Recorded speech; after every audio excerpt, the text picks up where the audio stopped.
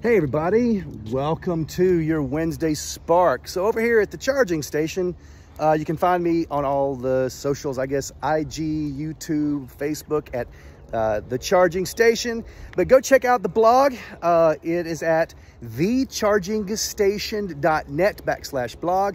New blog went up on Monday. And what we're talking about this week around here is we're talking about, okay, so time is money.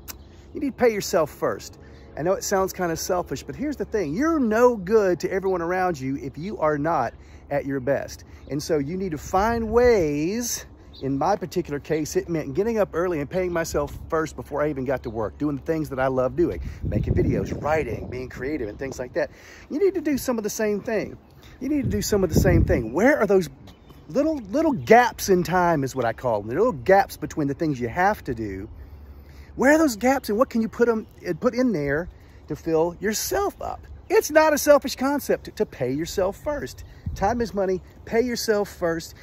Everyone around you will be glad because no one likes somebody who is so self-absorbed. And I think sometimes we get so self-absorbed in our world and everything is so bad. And it's like because we're counting on the things around us to make us happy. We're putting undue pressure on the job and on the people around us to make us happy. Look, pay yourself first, make yourself happy.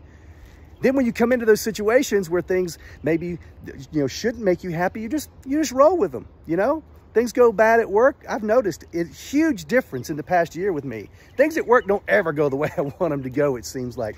But boy, do I roll with them a lot better since I know. I rolled into work today. Already happy. I paid myself first. This is a job.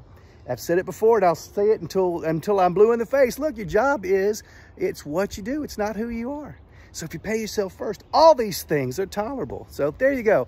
I kind of beat a dead horse. That's your spark for today, in case you didn't see it someplace else. Check me out on YouTube, Instagram, and on the Facebook. And check out my blog at thechargingstation.net/blog. Hey, have a great week, everybody. This has been your spark. Now, go be awesome.